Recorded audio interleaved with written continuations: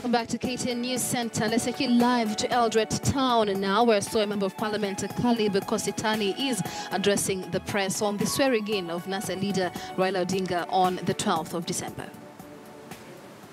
The 26th of August, as directed by the Supreme Court of Kenya, which is the final authority in terms of law in this nation as per our constitution.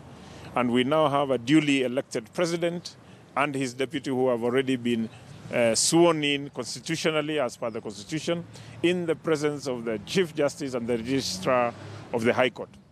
It was very shocking for a Kenyan of the stature that Raila Odinga is supposed to hold to dismiss our constitution and to insult development partners.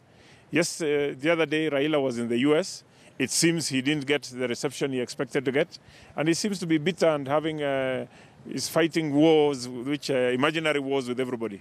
We want to tell Raila Odinga, Kenyans are tired. We have had about 4 months or 5 months of electioneering period. We are tired. We are ready to move on. We are going on about our business. It is time to rebuild the nation. There will be another election in 2022.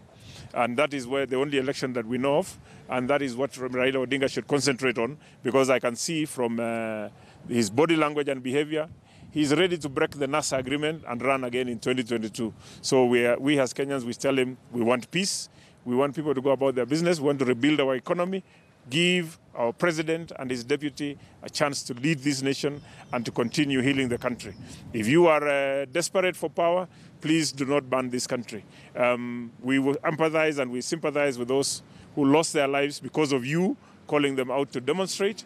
And you cannot blame anybody. And I like what Raila said yesterday. He actually recognized that we have a government in place. When he was at the city mortuary with his crocodile tears, with the other people removing the bodies, he said that the government should compensate these people. I don't know which government he meant, whether he meant Uhuru Mugai's government, which is in place, or a government that is imaginary. But we want to know that he recognized the existence, that there is a government in Kenya led by President Uhuru Kenyatta and his able deputy William Ruto, and that Raila should respect the government in place.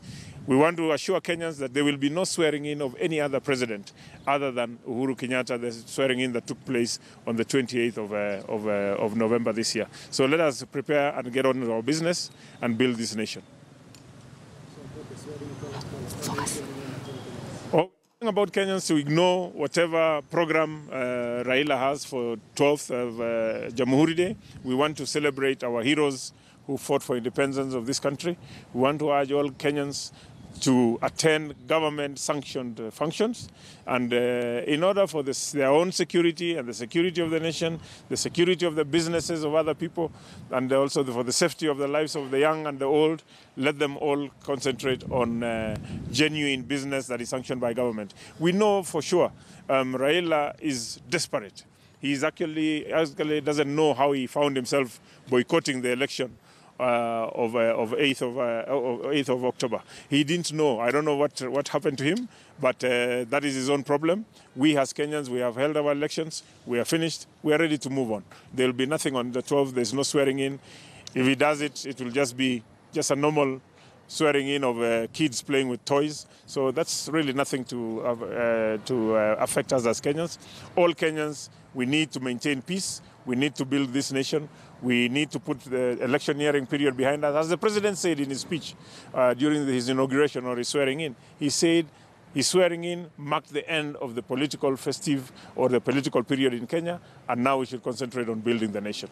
What about the peace and reconciliation? Yes, we as Jubilee Party, we are committed. As our president has said, that he's committed to bringing the nation together, healing the nation. We know for sure that during political competition, we will have differences. We will have people pulling on this side and pulling on the other side. But after an election, we need to come together and build our nation. And I'm happy with the developments now in Parliament. We can see that members of Parliament from the opposition have come together. They are back in the House. We are debating and we are ready to move on. So I think all parts of the nation and all other cadres of leadership should also join in. Is there any division in Parliament? Well, no, there's no division. In Parliament, we are working as colleagues, all aimed to work for the good of this country.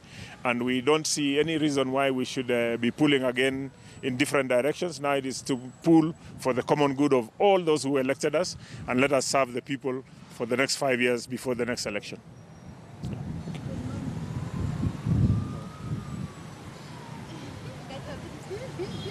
So.